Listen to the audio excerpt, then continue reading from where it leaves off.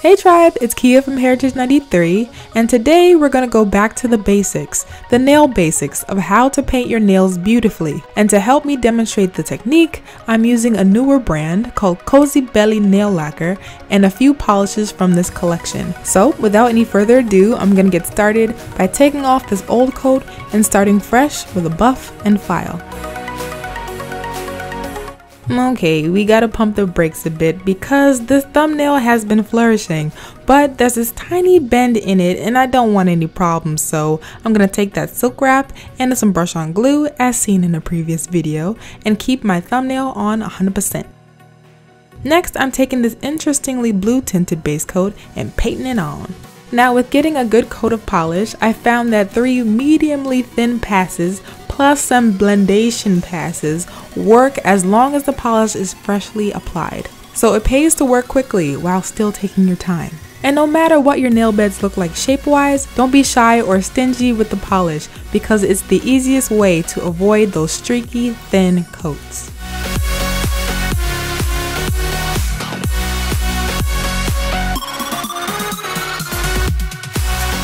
Okay, so that's one coat, and after it dries, I'll add a second coat of the base using the same 1, 2, 3 and blend technique before moving on to the polishes.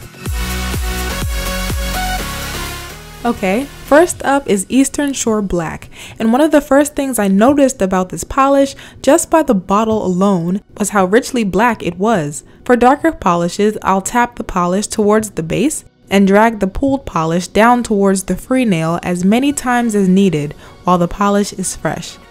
This is how you get that smooth, even finish even on the first coat. Also, there's a method to not getting the polish on the edges of your nail and onto your skin, no matter how shaky your hands may be. Either focus your nail painting energy on the inner edges of the side of your nail, or you can twist or curve the nail polish brush away from the edge of your nail too.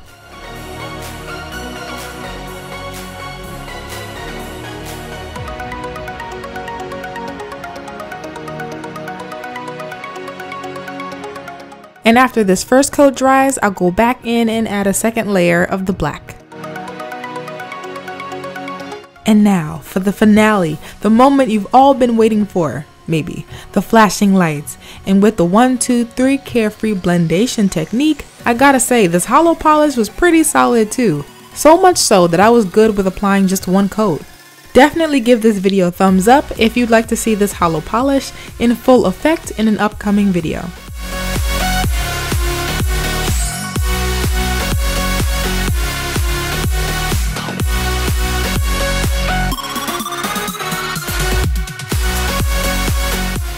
And lastly, we're gonna bring it on home with that Make Me Strong top coat to further smooth out everything and make that hollow say hello.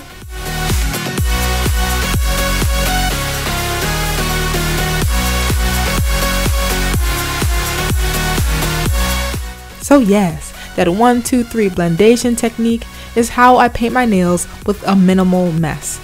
I hope you guys enjoyed this video and found it really helpful. Also, let me know what you guys would like to see next.